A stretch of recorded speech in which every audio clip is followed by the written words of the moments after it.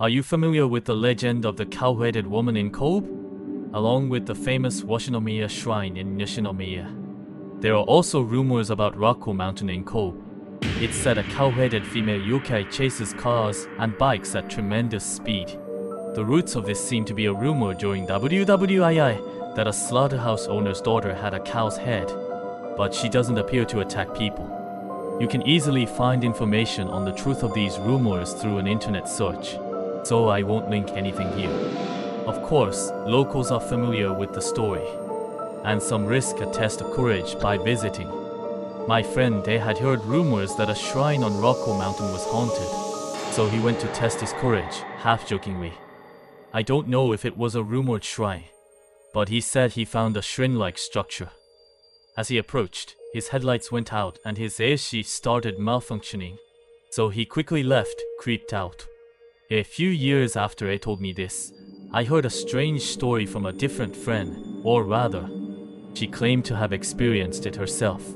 A few of us, including myself, B, and she, were gathered cooking hot pot at another friend's house, when somehow the topic turned to scary stories. I casually mentioned this cow-headed woman story.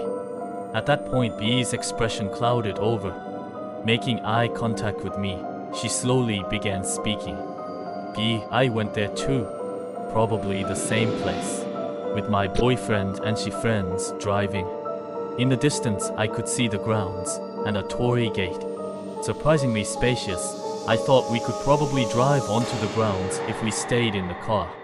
So it wouldn't be as scary. G, no way, seriously? B, yeah.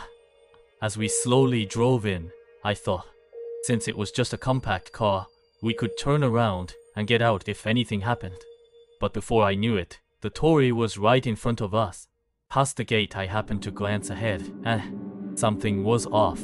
I'd been looking ahead the whole time, but didn't notice until then. No, there absolutely wasn't anyone there before. B was acting strange. G, what was there? B, in the shrine grounds, around the offertory block, a woman crawling on all fours in a white kimono. The moment we all noticed her, it was like she leapt up. She was 5 meters, no 10 meters away, but in an instant landed on the hood. She, you saw her face? B, her face looked human, but she had a lot of drool dripping down.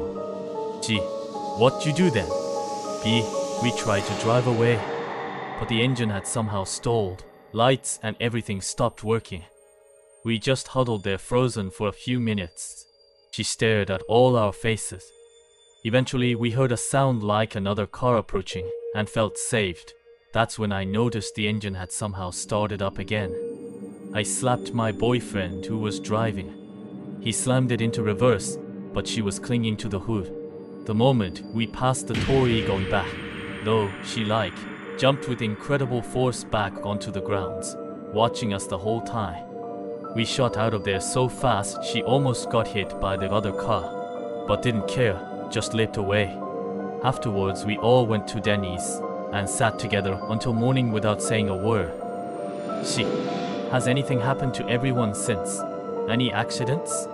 B, no, nothing at all. She, let's stop talking about this. B, how? Me, what you do? G, under the kotatsu over there. By the kotatsu leh, a person in a kimono crawling, about 20 centimeters tall was there. Oh, I looked immediately, but nothing was there. B, what they look like? G, a girl. Or maybe an old lady. She wore a girl's kimono, but had an old lady's face. She was hiding by the kotatsu leg, listening in. I didn't see anything, and don't really believe in ghosts. Plus she was a bit of a drama queen, so I think she was embellishing to liven up the atmosphere. But one thing I'm curious about is what my original friend also said. Oh right, when we were freaked out trying to leave, there was a compact car that came flying out in reverse.